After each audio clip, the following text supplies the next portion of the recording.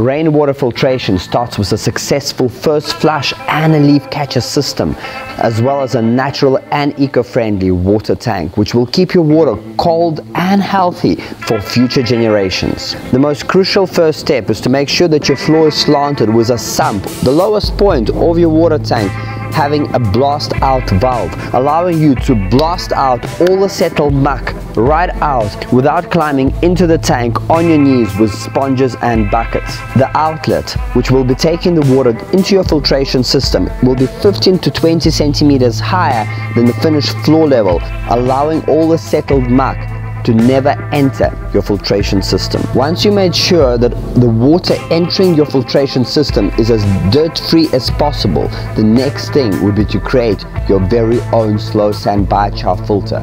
The first drum has gravel to allow for the bigger particles to get trapped in the gravel.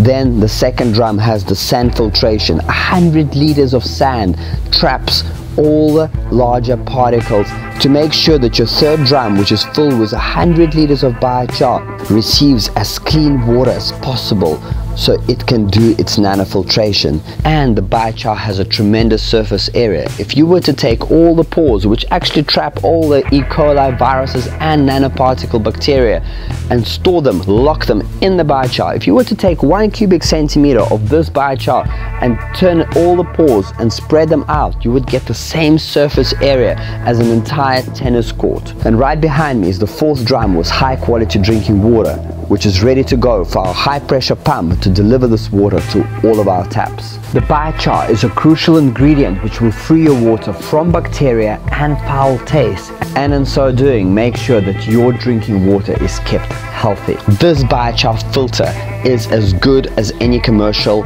activated carbon system, turning city rain into high quality drinking water at a rate of 300 liters per day. Now this biochar filter treats my 120,000 liter eco pool and turns it into highly nutritious drinking water. How do I know this?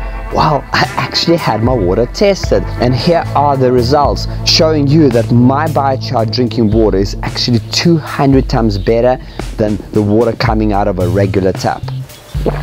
Ah, delicious. And between all the water storage containers and my pool, I have 200,000 liters of this drinking water available at any given time on my city plot.